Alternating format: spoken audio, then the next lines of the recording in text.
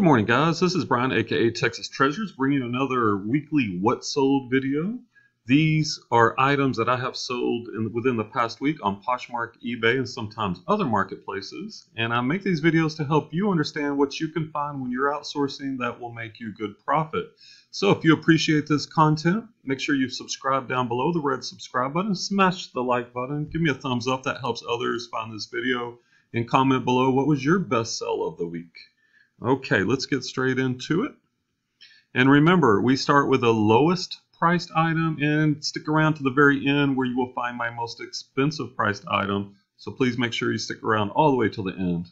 All right, first up, we have a Poshmark sale. We have a pair of Wrangler men's jeans, size 38 by 32. These were in a storage unit I purchased. The average cost of goods on that unit came out to 50 cents, and I sold them for $12 on Poshmark. So 50 cents into $12. Moving up, we have another Poshmark sale. These Nike headbands, and I'm starting to sell quite a few of these, came from what I call the Nike unit, the last abandoned storage unit I purchased at auction. Paid about $100 for the unit, and it was filled with new Nikes, including these headbands. The cost of goods on these comes out to about 25 cents, and they sold for $13 on Poshmark, and I've got a lot of different colorways and a lot of them in groups of 3. There's a pro tip. One headband by itself is really not worth enough to sell it individually when you consider the shipping. So when you have items that are not worth a whole lot of money and the shipping would be a factor, lot them up. In this case, I did lots of 3. All right, another item from the Nike abandoned unit. We have a pair of Nike's blue Midnight Get sandals. These are new dead stock. Most of these shoes are 20 years old or older, but they're brand new and they've just been in storage a long time. Really cool. These sold for $13 on Poshmark. The cost of goods came out to about $1. All right, same exact sandal, except these sold for $15. Same thing, paid $1, and these were size 5Y, 5 youth.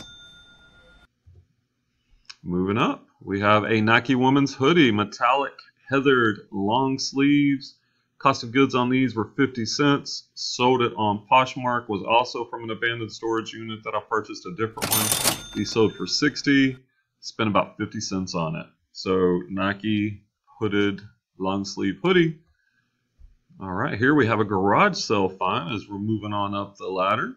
I got a pair of Nike Alpha Sharks 3/4 football cleats, size 8.5. We're in February. Football season doesn't kick off until August typically, but there are leagues that play. Some of them may play year round. Picked these up for $1 at a garage sale. Sold them for $17 on Poshmark. Nice flip, 1 to the 17. And here we have more headbands. These sold on eBay, sold for $18. This is a little different colorway than the previous one, but also a lot of 3. Average cost of goods on these came out to 25 cents, and these sold for $18. Nike sells all day, every day. Always be on the lookout for Nike, especially when you can get it at a really good deal. And here's the next item, also an eBay sale. These sold for $18.36.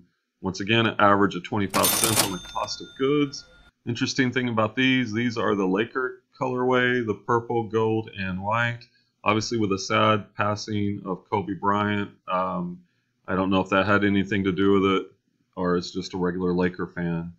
But that was a sad day. I'm a big basketball fan, and rest in peace Kobe and all the others, his daughter, and all the other people who lost their lives that day. Really sad day. Okay, next we have a pair of Brooks Brothers. This is the Madison model dress pants, khaki in color, pleated 100% wool, size 36 by 34. Brooks Brothers is a good brand to look for. Paid $4 for these at a thrift store. Sold them on eBay for $27.99. All right, here we have another Poshmark sale. These are a pair of Steve Madden Noreen black zip-up combat boots. These are cool. We got the tall block. What do you call it? Heel.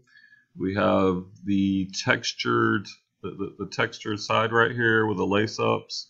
Really cool pair of boots. These were also in a storage unit I purchased. Sold them for $32 on Poshmark. Paid about 50 cents when I averaged out the cost of goods from that storage unit. So a pair of Steve Madden combat boots. Gotta go to war with the combat boots. All right, sticking around. We're moving on up. Make sure you stick around to the end. The prices are going up. If you haven't smashed the like button, please do that for me. Here we have a pair of Cole Haan men's William II monk strap. That's this feature right here. They call that the monk strap right here. These are black in color, men's size 8M. Picked these up at the Goodwill outlet, aka the Goodwill bins. Paid $3.24, and I sold these for $44 on Poshmark. So Cole Haan's a brand to look for. The monk strap seems to be in style right now, so that's a good feature to look out for. Also notice that buckle right there. Cool pair of shoes. All right, this one's interesting. I've had this one for a while, and if you look at the title, comment below. What's missing in this title? Comment below if you see it. Now, at the time, and I've had these for a while, I didn't realize that this right here, Vero Cuoio, I don't even know how to pronounce that right. It's Italian. All that means is made in Italy. Now, that is a bolo. That is something to look for. But all that means is it's made in Italy, and shoes, boots, clothing made in Italy typically are higher quality, and people look for them.